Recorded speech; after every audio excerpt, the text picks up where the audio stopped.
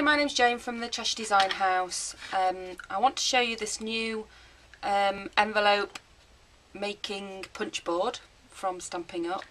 I was really excited when this was announced, that this was coming out, but I'm not very good at all working out measurements and things, so I looked at a couple of videos, and then I just thought, well, I've worked out my way of doing it, an easy way, because I'm quite technically challenged, and I hope you can work it out from this.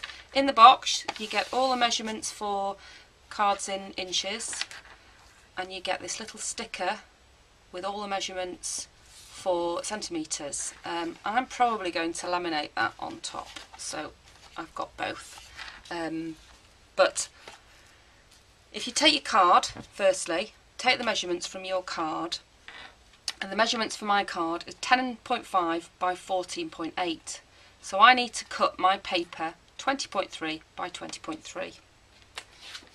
This is my designer paper that I'm using. And then if you work your way along, it says the score line is 8.7. Now this is where I went wrong, and it was driving me crazy. All you need to do, take your little score tool out. What did I say? 8.7. And just in faint here are the centimetres. So if you take that to 8.7, and then you just feel that score along there, you score that. Now that's the only time you use that measurement, and that's where I went wrong. You only use it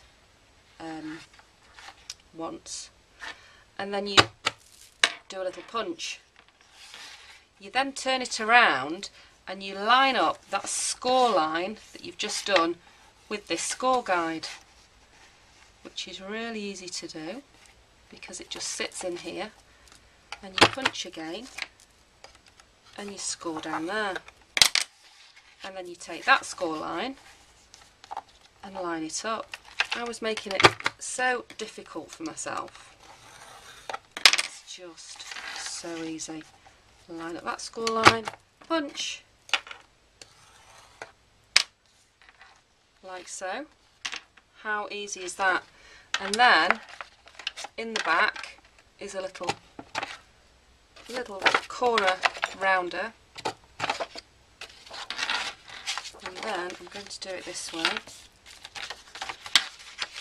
I mean, you cannot get any easier than that.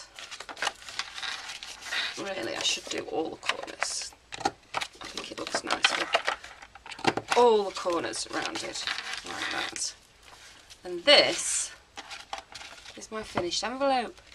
2 minutes. I hope you like it. If you want any of the supplies I've used, you can go to my blog, and that has a link to my online shop. Thanks for watching. Bye.